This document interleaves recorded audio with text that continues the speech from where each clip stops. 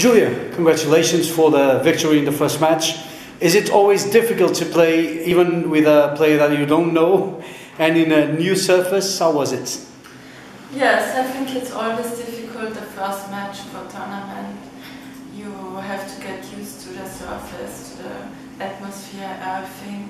So I'm happy with my first win, but it was quite challenging. I saw you have some difficulties with your serve. Did you were trying to do something different because the result was more easy, or? No, I was struggling today a lot with my game. It wasn't just a serve. I didn't feel so good, but yeah, as I said, first match at a new tournament, it's always tough, and still I'm through, easy win, so I'm happy to play tomorrow better. As the first seed, of course, everybody wants to beat the first seed. Do you feel more pressure, or is it the same? No, I always go into a tournament with the same pressure.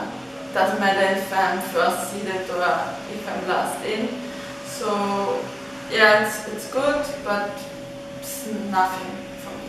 You are 172 in the ranking. Is your best ranking, or yes? Yes. Oh, what's your goal for this season?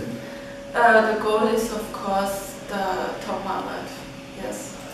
And you think this is the beginning, of course, but you think you can go there and even further, or? For now, the goal is top 100, so I will do everything in my power to get there as soon as possible. This is your first time in Porto. You were in Lisbon, like you told me. Did you sightseeing or not yet?